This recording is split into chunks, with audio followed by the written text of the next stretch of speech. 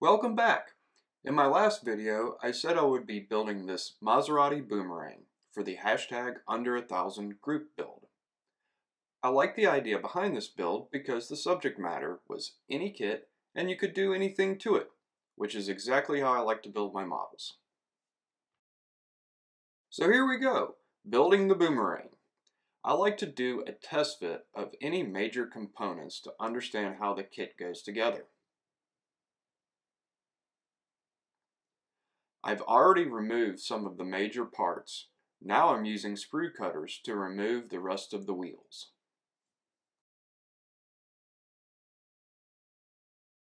We're going to do a yard sale of all the major parts that go into this kit. This is a pretty basic model. It is designed to be motorized. Pardon my crop, it won't stay like this long. There are those tires again.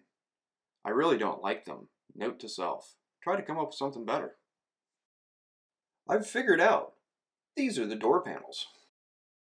There's also some metal pins for the front wheels and a metal rod for the rear wheels. The dash fit is a bit vague. We'll have to figure out exactly where it needs to go. The door panels will probably play into that process.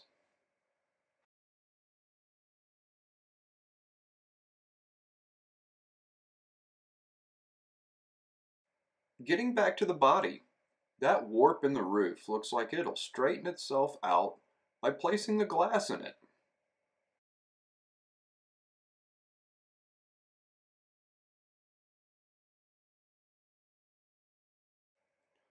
Once the glass is solidly glued in, this shouldn't be a problem.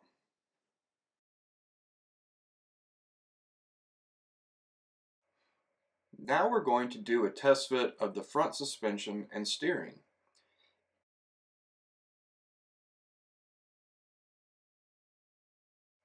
It is very simplified, even toy-like.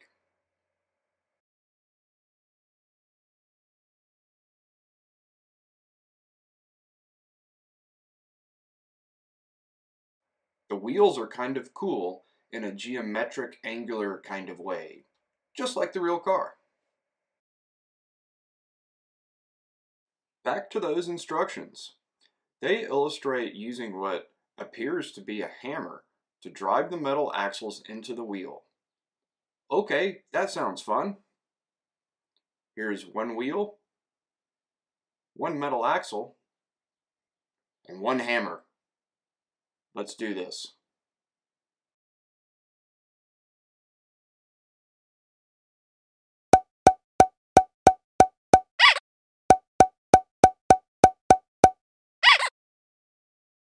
Now we have a somewhat test-fitted chassis, and the wheels spin fast.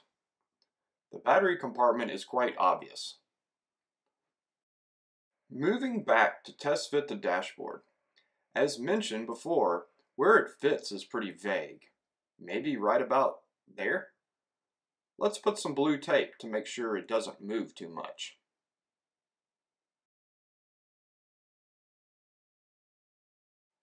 Other than the door panels, this is pretty much the completed inner structure supplied with the Boomerang kit. Pretty toy-like if you ask me. It's still cool and will offer all kinds of paint challenges down the road. I've now snapped the body on, and we get our first glimpse of what a box stock completed Boomerang could look like. I already see the dash really isn't in the right place.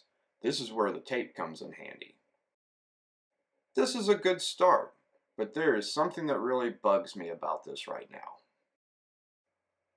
There is no engine. It has this giant blank spot back here. You could land a helicopter on it. Time to think about what to do about that.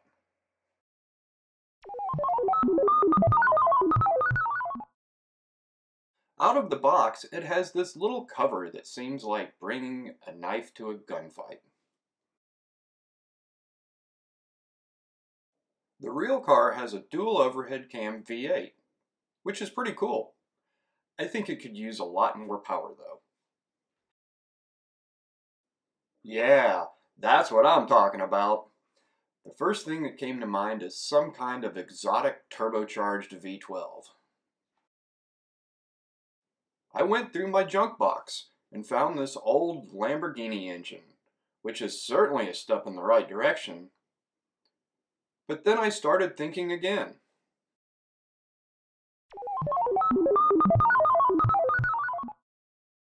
Ah, blown Hemi. Sorry, not this time. I started thinking deeper, way deeper.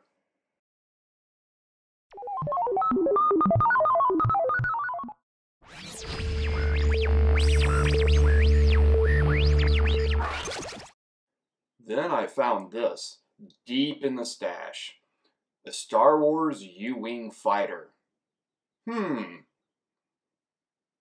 Whoa, it even has action, light, and sounds.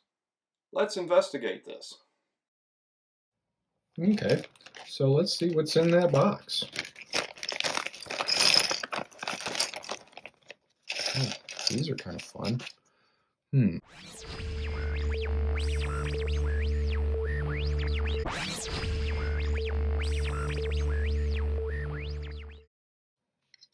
So I drilled a couple of holes back here, and I cut some aluminum tubing. Goes like right there. Another one right there.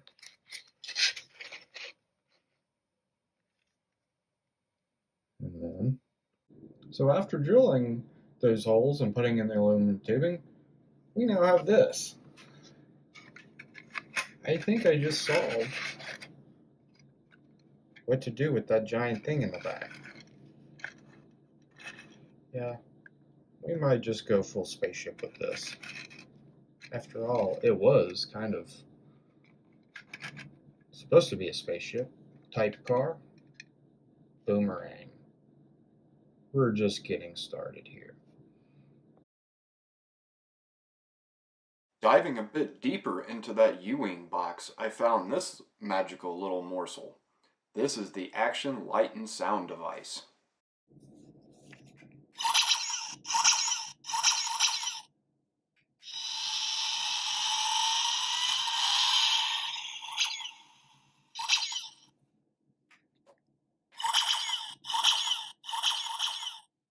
I really like the shape of the top of this device, but it won't fit in the car as is.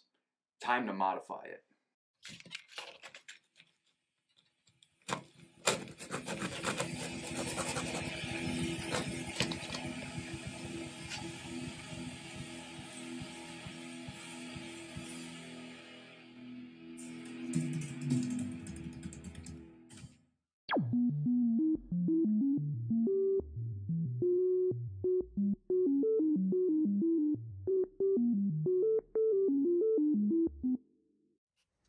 So wow, we totally butchered this.